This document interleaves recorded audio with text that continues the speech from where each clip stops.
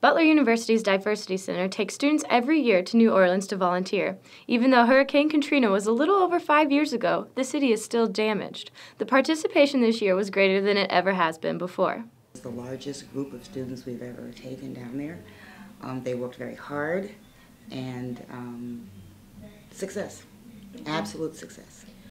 The students also got to experience the culture of New Orleans. On a ghost tour of New Orleans, and that was really interesting. I also went on a swamp tour with the whole group, and that was awesome. However, it was the volunteering that brought the students together.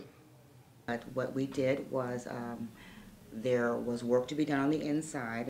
The people in charge of the project put the women in working inside, and basically what they were doing is cleaning the floor from the paint splatter. But the gentlemen, they had them outside breaking concrete to pour a new driveway.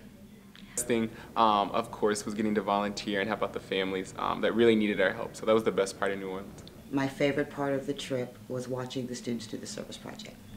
And we actually helped them a little bit. Still areas of the city that definitely need help, so I think it was kind of good for me to go down there and see that, so I can kind of bring that back and let other people know in the Midwest that there still is work to be done in New Orleans in the lower 9th Ward. For the Butler Beat, I'm Leslie Gardner.